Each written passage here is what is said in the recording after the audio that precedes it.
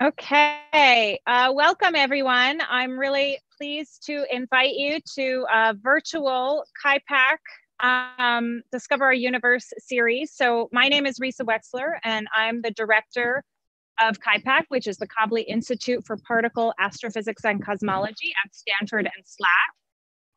And we are doing a wonderful bi-weekly public lecture series. I am really pleased to introduce Dr. Dan Wilkins. Dan is a research scientist at kipac.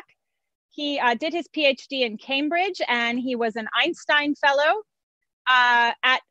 Came to Stanford as an Einstein Fellow, where he has been doing really interesting work at the interface of understanding black holes and using X-rays to understand them. So I want to remind you first that if you did not catch our first two lectures on exoplanets and dark matter, that you can do so at any time on YouTube, and you can watch this one on YouTube as well. I want to secondly remind you that while we're going, we really welcome your questions. So you can, if you're on Zoom, you can write those into the chat. And if you are if you're on YouTube, you can also write them there, and we'll take your questions at the end. So without further ado, let Dan get started. Thank you, Dan. Okay, thank you, Risa, and good evening, everyone. It's a real pleasure to be able to join you in these interesting circumstances, but to maybe take a little bit of a break from the world this evening and to talk about some of the most extreme systems that we see in our universe. These are, of course, supermassive black holes. As we gaze into the night sky here on Earth, the universe might look like a calm and peaceful place, but looks can be deceiving. There are some pretty violent and energetic processes going on out there that dwarf even the power of our own sun. Take Messier 106, a galaxy 25 million light years away, a beautiful spiral of more than 100 billion stars. This spectacular image from the Hubble Space Telescope reveals that there's a monster lurking at the center of this galaxy. There is something at the heart of this galaxy shining as bright as 100 billion stars. Whatever is in the heart of this galaxy is shining as bright as all of the stars in that galaxy put together. That's a whole galaxy's worth of power compressed into a region of space the size of our solar system. These are known as active galactic nuclei. They fall into a number of different categories. They've got a number of different names. One of these names you might have heard are quasars.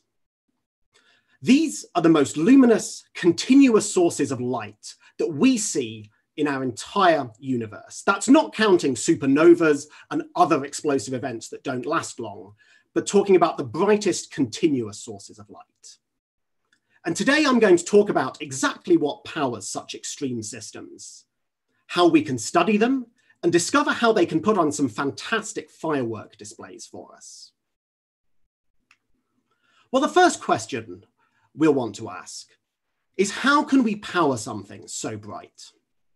To tackle this question, we're going to ask, how bright is bright? And to do that, we're going to turn to Albert Einstein's famous equation, E equals mc squared. In this equation, Einstein said that we can consider energy and matter to be equivalent. We can think of mass or matter as being condensed, stored up energy. And to work out how much energy there is compressed into something with mass m, we multiply it by the speed of light squared. Now, the speed of light is 300 million meters per second. It's a big number. So that tells us how much energy there is condensed into solid material. Now, if we could ever tap into 100% of the matter that we throw in as fuel into this monster, we would need to consume 10,000 times the mass of the planet Earth every day to keep this bright light shining. But of course, in real life, we can't be 100% efficient. How efficient can we be in getting the energy out of fuel? What percentage of the mc squared energy that's stored up in the fuel can we get out?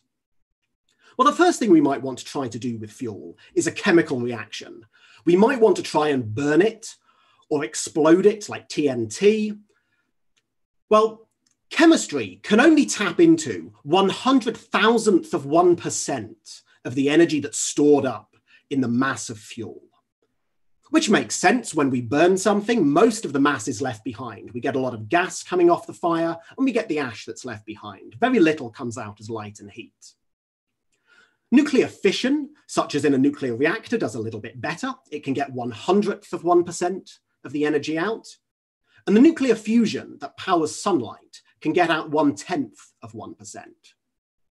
But there's only one force that we know of that's going to be able to release anywhere near as much energy to keep this monster shining. And that is from the force of gravity. Gravity is the mutual attraction between everything in our universe. Every bit of mass is attracted to every other bit of mass. And how strong the force of gravity is depends how much mass there is and how close you can get to its center. Usually gravity is an extremely weak force. We don't feel ourselves being attracted to everything with mass around us. The only gravity that we notice on a daily basis is that from the Earth. The Earth is the only massive object that's near enough to us. We also experience the gravity of the sun. This is what keeps the Earth traveling in orbit around the solar system. Now, energy gets released when things fall under gravity. We know this from our everyday lives. If we drop something, it speeds up as it falls towards the Earth. It gains kinetic energy. And eventually, when it hits the ground, that energy is released as sound and heat. But if we can make the force of gravity stronger, that is, if we can make something more massive and we can make it dense, so it's small enough that we can get close to its center, it turns out that we can release up to 40% of the energy that's stored up in the matter that's falling in. But how can we get something that's heavy enough, that's small enough, that's dense enough to provide a force of gravity that is strong enough to power that monster in Messier 106? Well, to find out what can be so dense, we're going to turn to a massive star coming to the end of its life. Throughout a star's life, it's a perfect balance of two forces. There's that gravity again, the mutual attraction between every bit of gas in that star. Every bit of gas in the star is being attracted towards every other bit of gas. Gravity is trying to crush that star down by pulling it together. But as the gravity pulls the star together, the gas heats up, and the thermal pressure of that gas pushes out. And it's the balance of these two forces that keeps a star up.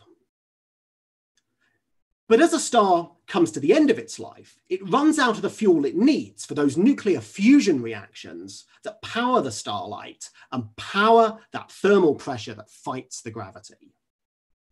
So if we lose that outward force, gravity starts to win and the star collapses. If the star is massive enough, the gravity pulling it together is strong enough that it collapses extremely quickly. The gas gets compressed and it gets heated up again. And this causes the massive star to explode as a spectacular supernova explosion. The outer layer of the star expands in this beautiful supernova, but what's left behind keeps collapsing as the force of gravity pulls it together.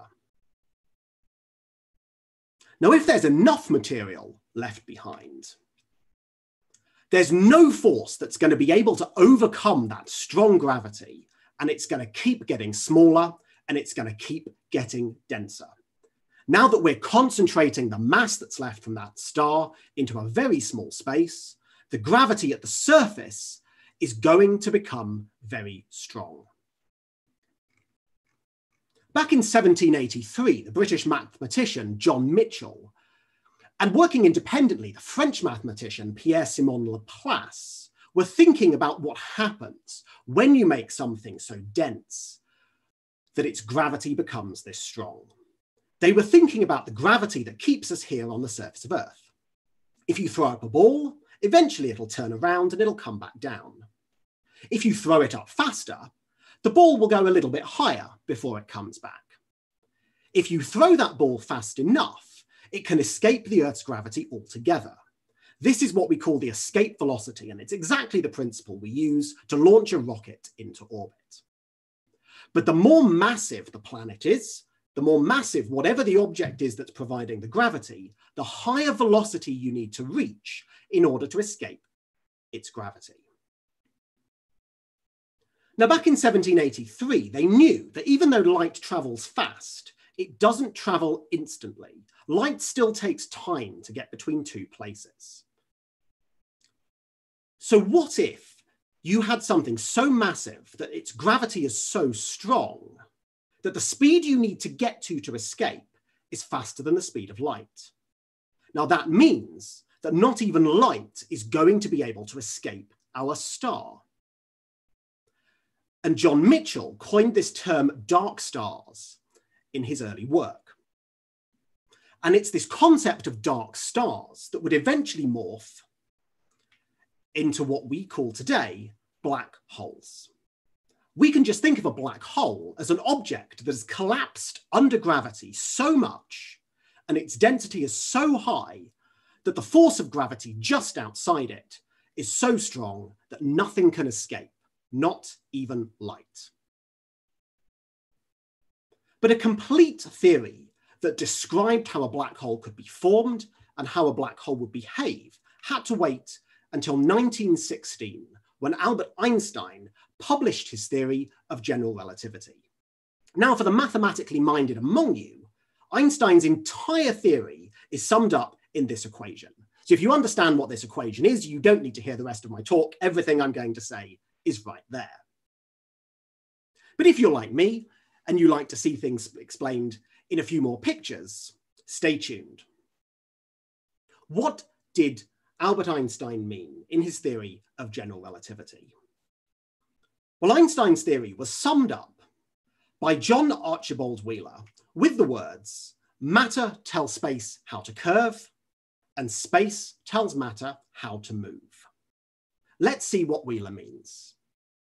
The first thing we're going to do to think about this is we're going to take our three-dimensional universe and we're going to take away a dimension. So instead of thinking in our three-dimensional universe, we're going to think about a two-dimensional sheet of paper. We're going to think about living on a sheet, and you can only move forwards and backwards, left and right. You cannot move up and down off this sheet. But we're going to invoke Isaac Newton's laws of motion. Isaac Newton said that if you throw a ball, if you just release a ball, so long as you don't apply any force to that ball, it will just keep traveling in a straight line until it stops, until you apply a force to it. But in Einstein's theory, we start with space as being this flat sheet, but now if we put an object into space, like a planet, that planet makes a dent. Now we're going to throw the ball again. The ball is going to try and follow a straight line, but it can't leave the sheet. It can't jump up and down. This means the ball has to travel down and around the dent. So it appears that there's a force pulling the ball towards the planet, and that is the force of gravity. It is a dent made in our three-dimensional space by the presence of matter. And the concept of a black hole is created quite naturally in Einstein's theory. If we create an object that's very compact, very heavy, very dense, it's going to make an infinitely deep well in space and time. If you're a long way away from that object, this dent just looks like a normal dent in space, like that made by a planet or a star. So you just feel a normal force of gravity if you're a long way away from the black hole. But there's a point where the dent becomes extremely steep. It looks like a well. This is the point of no return, and it's called the event horizon. If you cross this point, there's no way out, and you're doomed to falling in. But with Einstein's theory of gravity, we're no longer thinking of it as an attraction between different bits of matter. Now we're thinking of gravity as being a curve in space itself, Even light has to follow the curves. Light travels very fast, so the bending of light is very subtle. But if you have a big enough dent in space, such as that made by a really heavy galaxy or by a black hole, the light has to travel through the dents as well. The light has to be bent, and we can kind of think about the black hole as acting like a lens. But in order to make something with such a deep dent in space, if you started off with the Earth, you'd have to crush it down to a radius of just 1 centimetre. So that really is something very dense, very compact. Something the mass of the sun, on the other hand, you'd have to crush it down to being about a mile across.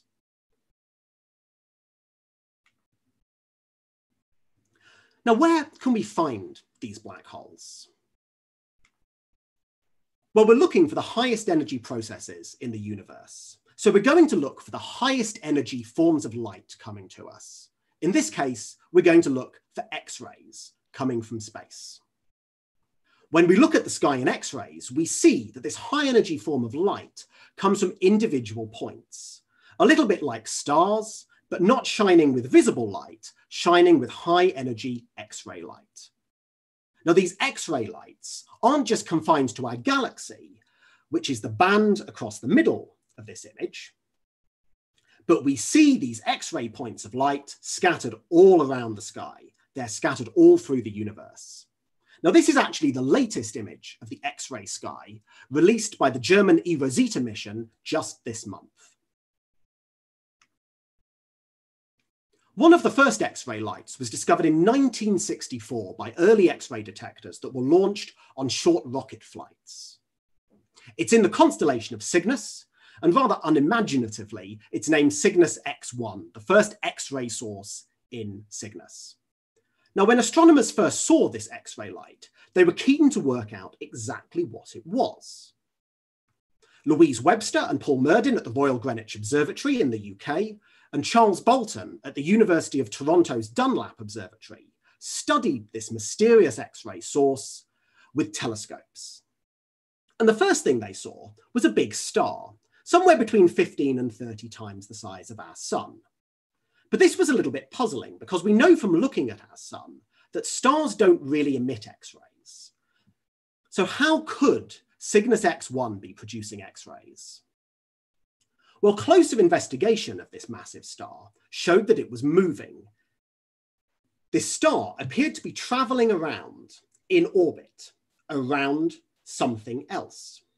It's in a binary system traveling around some companion. We can work out how heavy the companion has to be based on the force of gravity we need to stop this star just flying off into space. And it turns out this mysterious companion has to be about 15 times the mass of the sun. So maybe this mysterious object is ripping the star apart, and it's the force of gravity pulling in the stellar material, releasing this energy. But to release this much energy to power these bright X-rays, we need something compact and dense. Could this have been the first observation of a black hole? Well, at the time, many scientists were skeptical. Even Albert Einstein himself, his theory came up with black holes, but he thought they were too weird to ever exist. So too did Stephen Hawking, famous black hole scientist, devoted a lot of his career to working on black holes, thought that black holes were too weird to exist. But by 1973, the evidence on Cygnus X1 was mounting. It was discovered that the brightness of Cygnus X1 flickers in times as short as 1 millisecond. This means that this 15 solar mass object has to be at most 100 kilometers across. And it was behaving in exactly the way that was predicted for a black hole. So in 1973, the astronomical community started to come to the conclusion that Cygnus X1 really was the first observation of a real black hole in our universe. Black holes were moving from science fiction and science theory to real science fact. But this black hole has gravity so strong that not even light can escape it. So how is it we can see them powering these bright X-ray lights, like in Cygnus X1? Well, it turns out that most stars in our universe don't live out their lives alone. They have companions in binary systems. These are pairs of stars in orbit around each other. If one of these stars comes to the end of its life before the other, it can explode in a supernova, and then what's left can collapse into a black hole. And this can form a system like Cygnus X1. If that companion star gets too close, the force of gravity from the black hole starts tugging on the surface and pulling the gas from the star into it. As the gas gets closer to the black hole, it gets crushed together and it gets heated up to 1 million degrees. We see this extremely hot gas glowing. Now, we're used to heating things up and seeing them glow red, maybe yellow, and maybe blue. But as things get to 1 million degrees, they start not just glowing in visible colors of light we can see, but they start glowing in ultraviolet light and even these X-rays that we've been seeing from Cygnus X1. This material can also get so hot, so energetic, that these spectacular jets launch out from just outside the black hole, traveling at almost the speed of light. And we'll come back to these a little bit later on. Now, these small black holes form at the ends of the lives of many massive stars, and we find them scattered all throughout our galaxy. They weigh something like 10 times as much as our sun, and they're about a mile across each. But in each galaxy, we also find a supermassive black hole, a black hole that weighs somewhere between 1 million and 1 billion times the mass of our sun. And these black holes will be somewhere between 1 million and 1 billion miles across. The supermassive black holes are found at the centers of galaxies, and we think that every big galaxy in our universe hosts a supermassive black hole. They're buried amongst the stars, in this case, in the center of the spiral in the Andromeda galaxy. And of course, all the best galaxies have one. This is the center of our own galaxy, the Milky Way. There's a lot going on here. There's a lot of stars and there's a lot of dust and gas that we can see in this image. But we're going to zoom in on the bright point right at the center. It's called Sagittarius A star. Now, this is a movie made from 16 years of observations with the Keck telescope on Hawaii, measuring how the stars in that very center part of our galaxy are moving. We can see that these stars are traveling in orbit around something, but we can't see what that something is. But we can look at how fast these stars are traveling. That means we can work out how strong the gravity needs to be to stop these stars just flying off and to keep them in their orbits. If we know how strong the gravity needs to be, we know how heavy the object needs to be. We also know that this mysterious object has to be small enough to fit inside the smallest of those orbits, because that star's just happily traveling around in orbit. It isn't crashing into anything. So this heavy object in the center can't be very big. It turns out that this object needs to weigh 2 million times as much as our sun. And Einstein's theory tells us that something this heavy and this small must be a supermassive black hole. Sagittarius A star is our own galaxy's supermassive black hole.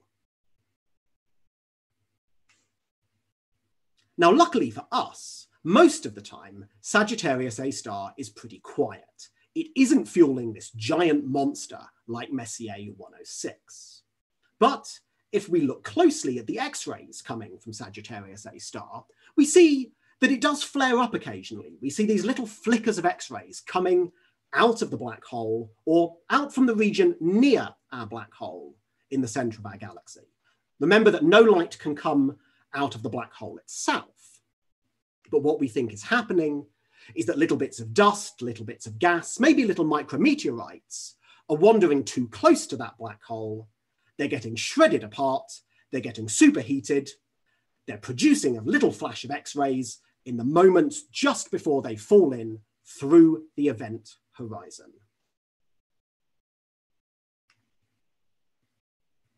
What about that monster we saw in Messier 106? Well, when there's enough gas close to a black hole in the center of a galaxy, it can continuously feed the black hole. Not just little micrometeorites occasionally wandering too close, but a continuous supply of gas being funneled into that black hole. If you're able to swallow about 10,000 times the mass of the Earth a year, then you can power a light as bright as this monster that we can see from millions of light years away across the universe.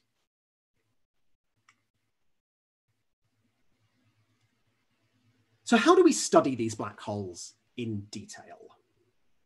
Well, we've moved on a bit from launching X-ray detectors onto rockets.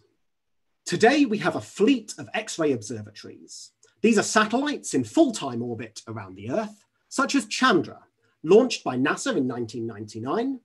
This telescope is about the size of the Hubble Space Telescope. And there's XMM Newton, a similar sized telescope, launched by the European Space Agency also in 1999. These are telescopes that take images of the sky, just not in the visible light that our eyes can see, but in the high energy X-ray light that is coming from the hottest gas and from the most energetic processes in our universe, some of which are happening right around black holes. We can measure the precise energy of the X-rays that these telescopes receive. We can think about the energy of X-rays as being like the color of light. Lower energy X-rays are a bit like red light, higher energy X-rays are a bit like blue light. Now, moving on from 1999, in 2012, NASA launched a small explorer mission called NuSTAR. This was an X-ray observatory that extended our range to even higher energy X-rays than we were able to see before. And of course, we're always planning ahead. And at Stanford, we're currently involved in designing some of the new X-ray detector technology that's going to launch on the European Space Agency's next X-ray telescope, Athena. We're currently finalizing the design and the new technology that will make this possible, and we plan to launch this new observatory in about 2032. A large part of my own research is using the observations of black holes that are made by these giant X-ray observatories to try and find out exactly what's happening around black holes and piece together the processes that are powering some of the brightest objects that we see in the universe. Unfortunately, most of these black holes are so small and far away that we see them just as single points of light on the sky. But by making precise measurements of the energies or colors of the X-rays that are emitted, and looking at how they vary in time, we're able to build up a 3D picture of this extreme environment by a black hole. There's an impressive storm brewing.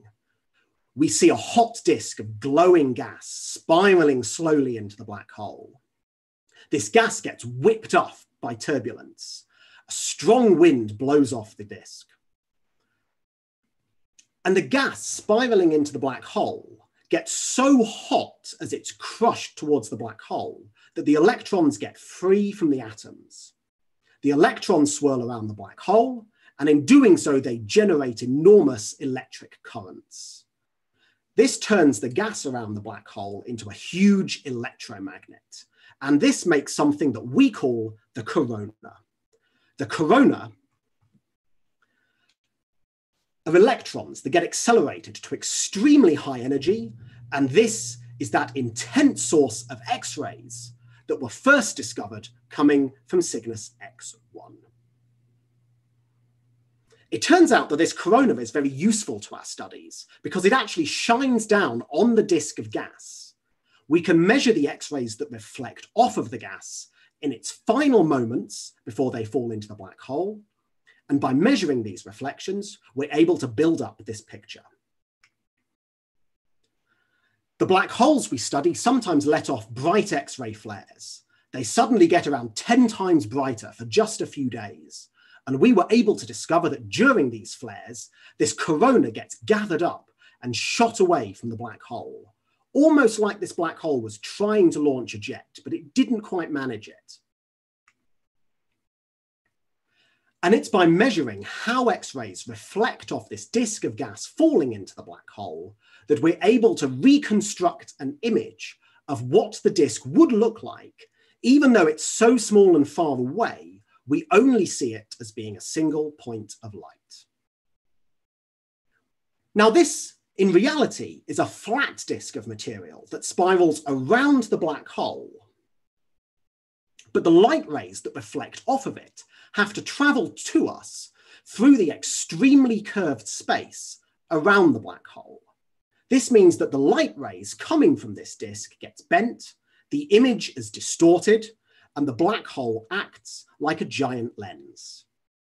And a big part of my research has been measuring how the stretching of space around a black hole shifts the energies or colors of the X-rays that we detect, and how it leads to time delays between the X-ray reflections we see coming from different parts of the disk, and using precisely those measurements to reconstruct this image of what a black hole would look like if we could ever resolve it with a powerful enough telescope. In particular, notice the distortion in the image. The part above the black hole, this is actually an image of the back of the disk, but the light coming from the back of the disk is actually getting bent around the black hole. So the back of the disk appears above. As you get closer to the black hole on the left-hand side, the X-rays get stretched to lower energies. The light coming from that side becomes more red as they travel away from the black hole. On the right-hand side, however, there's a bright spot. The material on this side of the disk is coming towards us at half the speed of light, and this is shifting the X-rays up to higher energies and pushing them forwards, pushing that X-ray emission straight into our line of sight. So we've reconstructed these incredible pictures of black holes from the measurements we've made of the X-rays that reflect off of the gas falling in. But we had not managed to take a direct photograph or image of the black hole until last year, that was. Now, seeing things the size of the event horizon, even in the nearest supermassive black holes, is the equivalent of seeing something as small as an apple on the surface of the moon. The smallest object that you can see with a telescope depends on how big the telescope is. The bigger the telescope, the higher its resolution and the smaller details you can see with it. But to see the event horizon and the gas swirling into even our nearest supermassive black hole, you need a telescope that is the size of the planet Earth. Well, it's not really feasible to turn the whole Earth into a telescope, but fortunately, there's a trick. We can combine the light that's seen by more than one telescope.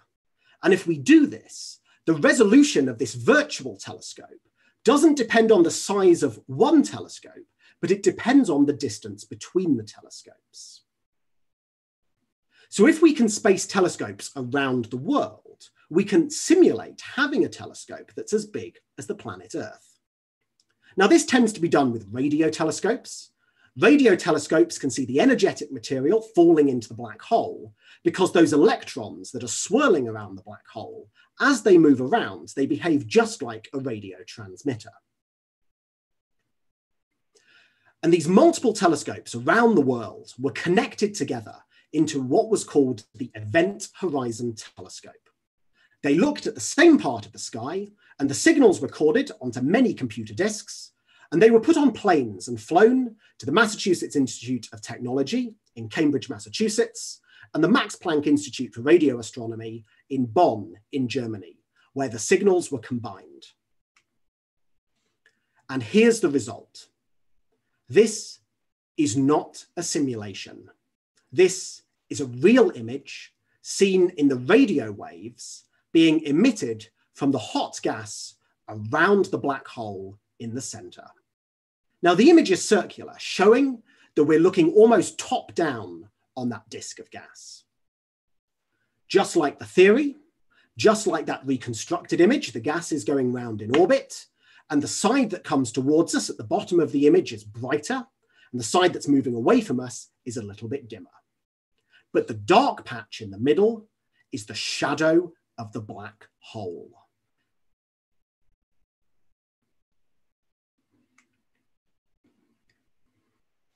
So what are these black holes capable of? Well, this rather unremarkable galaxy, Cygnus A, hosts one of the most spectacular supermassive black holes we've discovered. This is just the visible light image, an image from the light that our eyes can see. But if instead of looking at the visible light, we look at the X-ray image, we see that this galaxy is bathed in hot 1 million degree gas. But where is this gas coming from, and how is it getting heated to 1 million degrees? Well, let's look again at the radio waves. If we look at the radio waves coming from around this galaxy, we can see these spectacular jets that extend far beyond the confines of that small galaxy in the center of the image.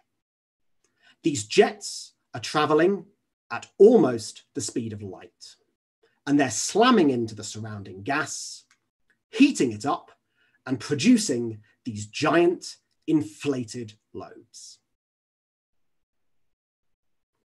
These jets are being launched by a tiny black hole in the center of that galaxy.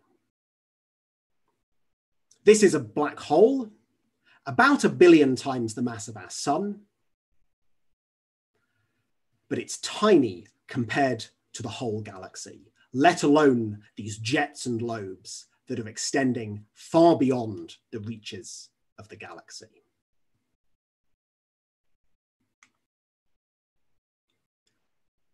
Now, if we add up all of the energy that's being released by this black hole, all of the energy that's coming out in the light, all of the energy that's coming out in those jets, all of the energy that's blowing in winds from that gas falling in, it turns out that the total energy output of a black hole in the center of a galaxy is more than the gravitational energy that holds the stars in a galaxy. That means if we could somehow take all of the energy that's coming out from around that supermassive black hole, and we could share that energy into all the stars in the galaxy, we could blow the galaxy apart. But that doesn't happen. We live in a galaxy. Our universe is full of galaxies that haven't been blown apart by the black holes in the center. So what is happening here? Let's think about how those galaxies are growing. Galaxies are growing as gas falls into them from the surroundings. And we can imagine that as a galaxy grows bigger, the black hole in its center grows bigger. As that black hole is growing bigger, its output, its radiation, and its jets are getting stronger. And eventually, that will start to gradually push out that gas that's trying to fall into the galaxy. And this will limit how big that galaxy is able to grow. We can see this process in action in the Perseus cluster. This is one of the largest systems in our universe. These are thousands of galaxies. Each of these bright points of light is a whole galaxy.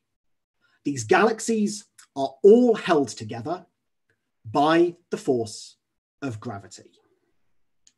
And we're going to zoom in particularly on this bright galaxy. This bright galaxy at the heart of the Perseus cluster has a lot of gas being directed towards it. The force of gravity from all of those galaxies in the cluster is pulling in a lot of gas, and it's getting funneled down into this galaxy, which lets this galaxy grow and grow. And we can see from this Hubble Space Telescope image that there's something happening in this galaxy. These long filaments these bright filaments are reaching out into the surroundings. Well, let's again not look in the visible light, but we're going to look for these energetic processes from the high energy X-ray light that we can see. On top of this Hubble Space Telescope visible light image, I'm going to overlay the X-ray image from the Chandra X-ray Observatory. We can see that just like Cygnus A, this galaxy is bathed in hot gas. But not only that, there are these lobes in the gas. What's happening in the heart of the Perseus cluster is we have gas falling in to the supermassive black hole in the center of this galaxy. This supermassive black hole is launching jets. These jets are extending out of the galaxy and they're heating up the gas trying to fall in. It's blowing these bubbles, it's blowing these lobes. Black holes are not just astronomical ornaments. They played a vital role in shaping the structure of the universe as we see it today. If we want to understand how everything formed and evolved into the universe that we see, we need to understand what happens to matter in its final moments before it plunges into a black hole. How these impressive jets, flares, and fireworks are launched. So, think of this supermassive black hole in the heart of this galaxy, not as a great destructive monster, destroying everything that falls into it. Think of it as a sculptor, gently guiding the formation of this galaxy, stopping this galaxy from growing too big. And just to put a size scale on this, the black hole controlling the growth of this galaxy is the equivalent to something the size of a grape controlling the planet Earth. Well, thank you, everyone. I'll stop there. All right. Thank you so much, Dan. That was a fantastic tour of sort of everything from black holes to galaxies, and so much about gravity. And let's we already have a great set of questions. So the first question, kind of going back to the beginning of what you had to say about what Einstein said about gravity. And the question is, since energy is equivalent to matter, can energy cause space-time to curve as well? And especially in really dense regions like around AGN? Yes, absolutely. So Einstein said that actually gravity is caused by a curve in space that's made by absolutely everything that happens to be in that space. So it's not just the solid matter, but if we have strong electromagnetic fields swirling around the black hole, that'll increase the force of gravity. And if we have other forms of energy, other accumulations of light in our universe, that'll all cause space to curve, and it'll all cause gravity. Fantastic. So we have two questions about how black holes grow. So the first question is, can a stellar mass black hole actually become a supermassive black hole at the center of a galaxy? And a related question is, which comes first, the galaxy or the supermassive black hole at the center? Okay, so I'll take that as two different questions, two separate questions. So the first one on the growth of those stellar mass black holes. We actually think that a stellar mass black hole on its own probably isn't going to be able to grow into something supermassive, just because there's not enough gas really around those stars to fall in. And also, if the black hole tries to grow too quickly by swallowing too much gas too quickly, it'll release too much energy. And in releasing all that energy, all it's going to do is push its own food supply away. So if a black hole ever grows too quickly, it'll actually stop itself from growing just by cutting off it's going to fall into it. Yeah. Now that actually leads to your second question, that actually we understand how stellar mass black holes form. We don't fully understand how supermassive black holes form. One thing that's been a really surprising discovery over the last few years is if we look at some of the most distant quasars, some of these really bright supermassive black holes in really far reaches of our universe. Now, I should say before I get into this that the further away we're looking, the longer the light is going to take to get to us. So if we look at something a long way away, we're looking at it not as it is today, but as it was millions or billions of years ago.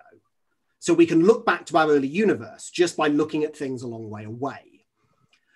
Now, when we look at these quasars a really long way away, it turns out that they already have really, really big black holes in them, which surprised us. We thought that the black holes should grow steadily as the galaxy grows. So you should see small black holes early on, and you should see big black holes only in the more recent nearby parts of the universe. So we've kind of struggled to understand exactly how quickly black holes can grow. We know that dark matter plays an important role that actually Risa talked about last week. We need enough dark matter in our universe to provide enough gravity early on that lets things collapse to the galaxies that we see. So one idea for black hole formation is that actually you get a lot of gas that gets pulled in by the gravity from the dark matter that just directly forms a really big black hole. And then the black hole sort of forms very early on and the galaxy sort of grows around it. But the other idea is actually the black hole comes a little bit later. The galaxy comes first. You get a lot of stars in the galaxy.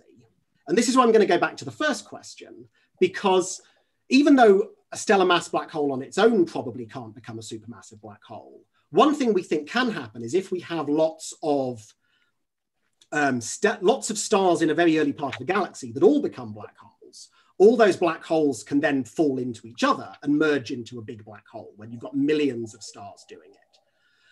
But it's actually going to be a really exciting space to watch over the next few years as we get new surveys coming online to find more of these. I think we're going to learn a lot more about where these supermassive black holes come from.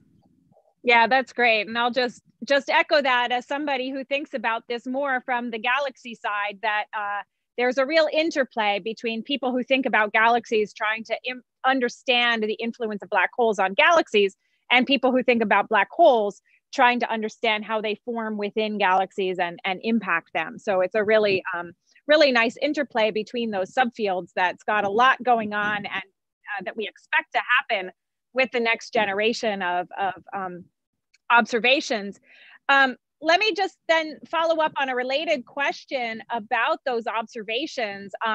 Someone asked a great question, which I'm sure you have a lot to say about: how much do the X-ray observatories cost and how long do they take sort of from start to finish?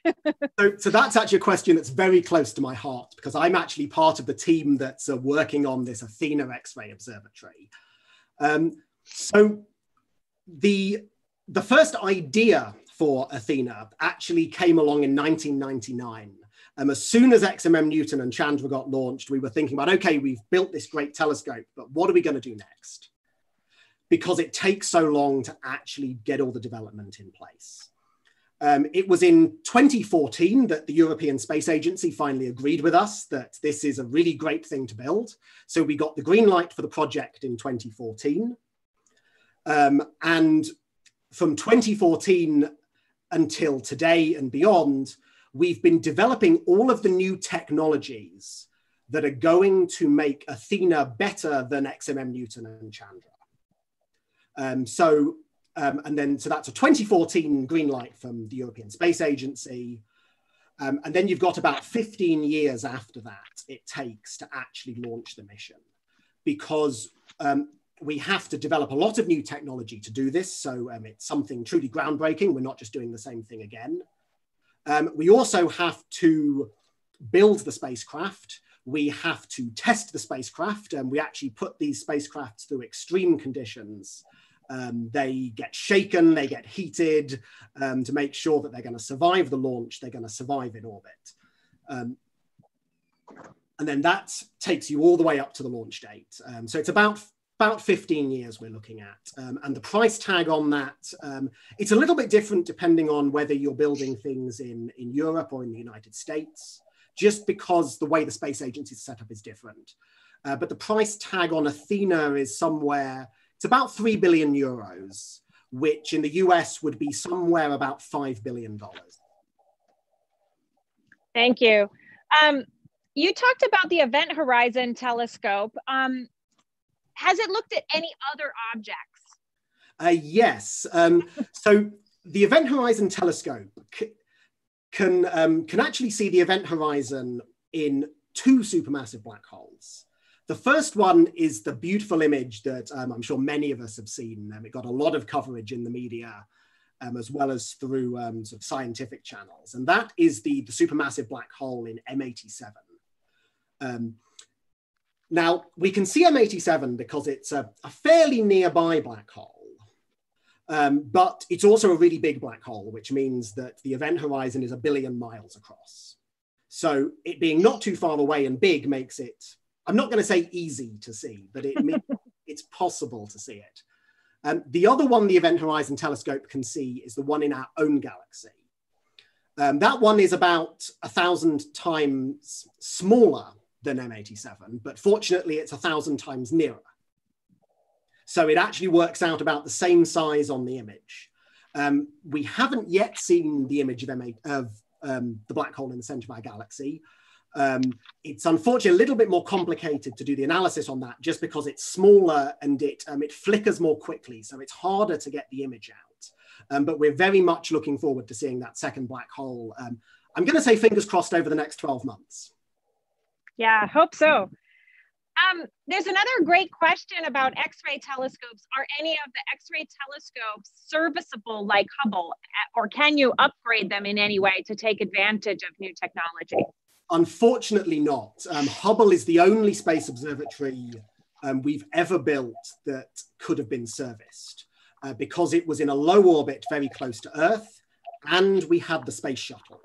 It was the combination of those two things that meant we could get back to Hubble and we could pull it into the shuttle's cargo bay to work on it. Unfortunately, Chandra, XMM, they're too far away even if we had the shuttle, and we don't have the shuttle anymore. And the new ones we're putting even further away. So unfortunately, we really have to get this technology right the first time. We don't get a second chance. So a couple weeks ago, we heard about planets outside our solar system. And there's a question about how the black hole in our galaxy can affect our solar system or maybe other solar systems. Are there any interactions between that black hole and solar systems or planets? That's a good question, actually. So sort of in our day-to-day experience, sort of at the moment, the black hole doesn't really seem to have a big effect on us. We don't really feel much radiation or much energy coming from the black hole. All we see is a little bit of light coming from it every now and then. And we're far enough away from it in the center of our galaxy that we don't really feel its gravity. We're traveling around in orbit around it, but it's not really pulling on us at all. But actually that turns out to be a good thing for us, because if we lived in a galaxy like Messier 106 with this giant monster at its center, chances are we'd at least get a very good suntan, if not be completely cooked. But we actually think that that at some point in its history, our black hole was doing that. We think that every black hole went through this active feeding phase, and that's how it governed the growth of its galaxy. But then over time, it runs out of fuel and it calms down just to the fairly friendly black hole we have in our neighborhood today. Excellent. Okay, I'm just going to take one more question, and this one was directed at both of us, but I'll let you give a stab first. The question is, where can we go to learn more about cosmology or astrophysics? Is there a place where we can take any classes or other opportunities to learn more?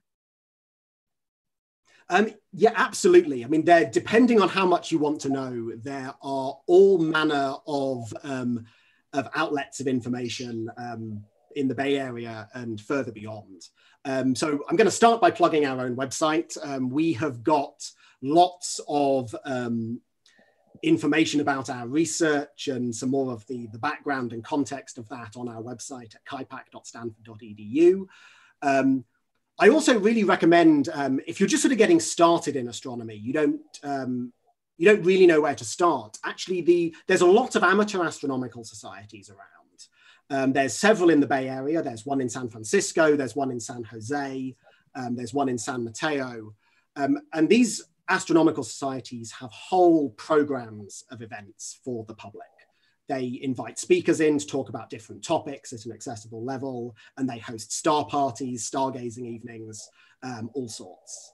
But then if you want to sort of look into things more seriously, there are classes available through colleges, community colleges, through some of the online colleges as well. Yeah, there really is a lot. Fantastic. Well, that was a great answer. And I will just add to what Dan said, that there are lots of opportunities to learn, including some classes that we teach at Stanford.